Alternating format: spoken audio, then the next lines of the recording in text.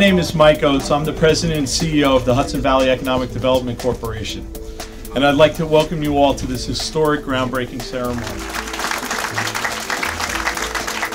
Taylor Biomass is nothing short of revolutionary. Taylor Biomass has the potential to revolutionize how we generate electricity in this country. And the shovels in the ground represent the first step down an exciting road, because the whole nation is looking at Taylor Biomass as a way into the future. The Hudson Valley can be to green energy what Silicon Valley is to technology.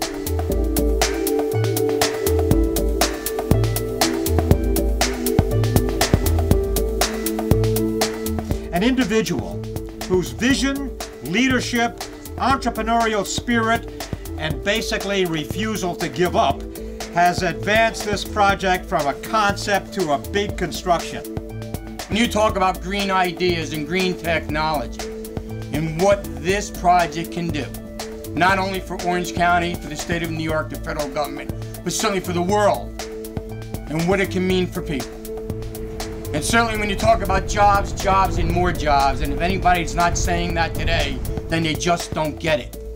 But certainly Senator Schumer and Maurice Hinchey and my colleagues in state government get that we must create jobs.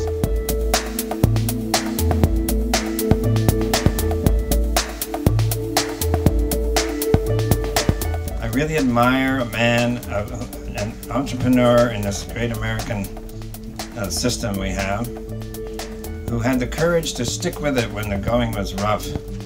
And it has been rough many times over the last almost 10 years that he's been working on this.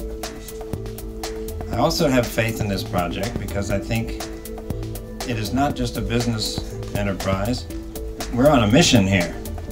This is an environmental project that's going to change the way the world handles its waste.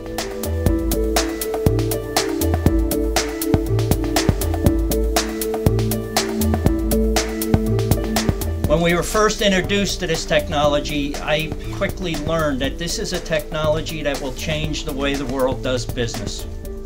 And it will. More and more every day.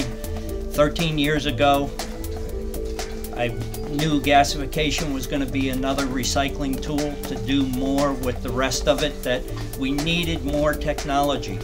And that's what this country has got to get their arms around. And thank God we've got regulatory, we've got political that are of the same mindset, the same vision, to understand that we've got to change the way we're doing things and we've got to make them better. And that change is the Industrial Revolution.